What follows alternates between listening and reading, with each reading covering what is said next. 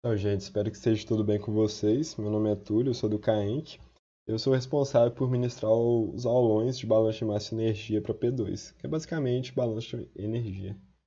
Vou estar resolvendo o exercício 31 nesse vídeo, que realmente é um exercício bem simples. E esse é realmente bem simples, tem nada difícil nele. O diferencial dele é que ele pede para calcular a capacidade calorífica da mistura. E eu acho que não é uma coisa que o Sato passou para vocês, então eu vou estar mostrando como é que se faz nesse exercício. Vou ler o enunciado aqui e a gente já começa. Bom, calcule o calor necessário para levar 10.000 mols por hora de uma corrente gasosa contendo 70% de etanol e 30% de metanol em mols de 40 a 150 graus Celsius. Determine a capacidade calorífica da mistura como parte da resolução do problema. Tá bom. O que a gente tem? Os dados, capacidade calorífica do metanol e do etanol no estado gasoso, que está aqui, né? Esses dados, inclusive, seriam muito úteis no exercício 27, mas tá beleza.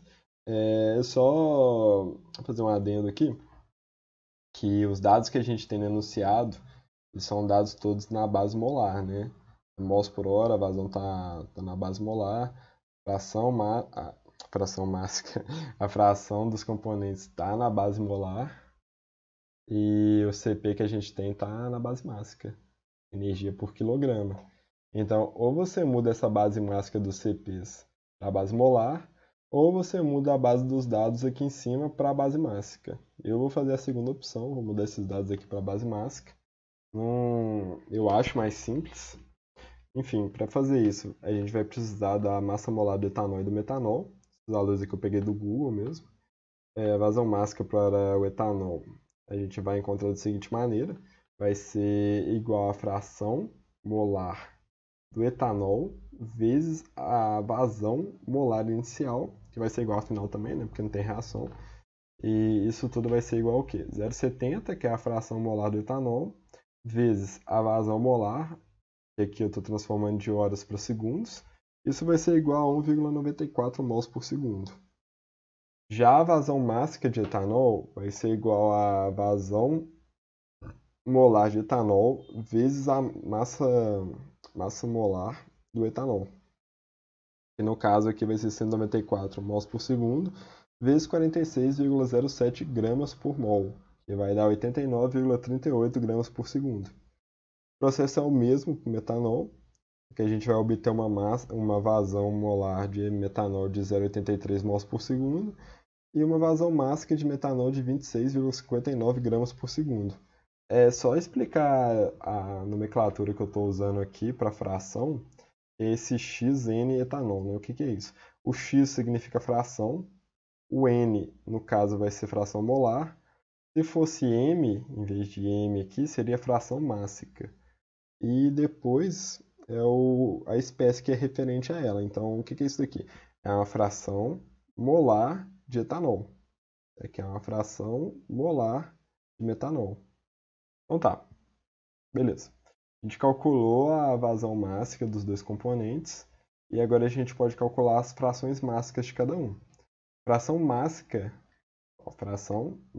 de etanol vai ser igual a vazão mássica de etanol sobre a vazão total do sistema, que é a vazão mássica de etanol mais a vazão mássica de metanol.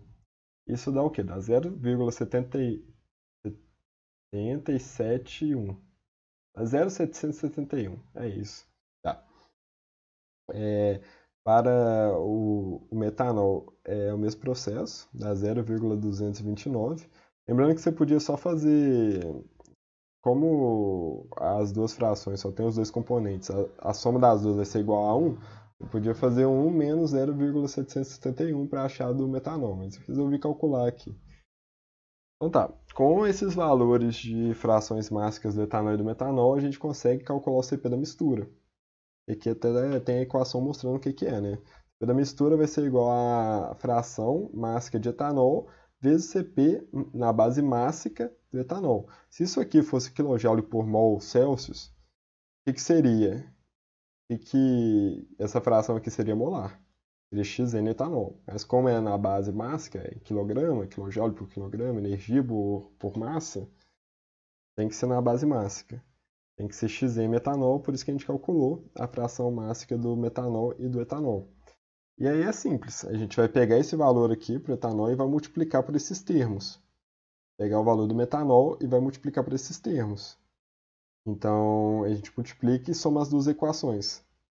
Eu já resolvi aqui, deixei para vocês resolver aqui embaixo. É bem simples mesmo, não tem segredo, é isso. CP da mistura é isso. Então, a partir do CP da mistura, a gente pode integrar, que já eu até deixei na forma diferencial da equação, né? Você divide os dois lados por diferencial de temperatura.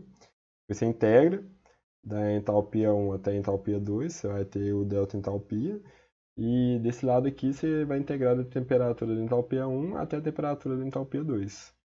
Integra esse CP da mistura e a gente vai ter esse resultado aqui.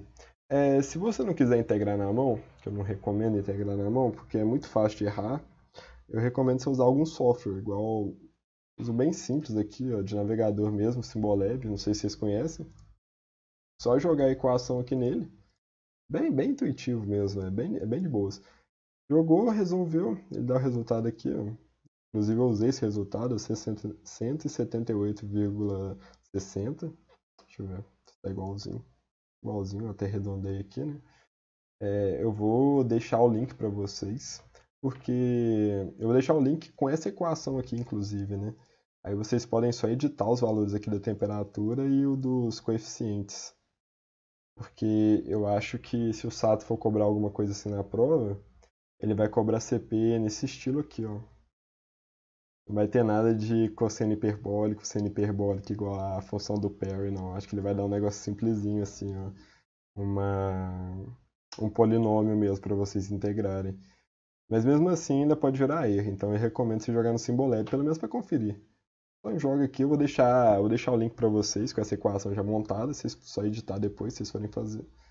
E é isso, a gente chegou nesse valor aqui de entalpia. Então, entalpia por quilograma, na verdade, né? Energia por quilograma. Isso não dá o resultado para a gente.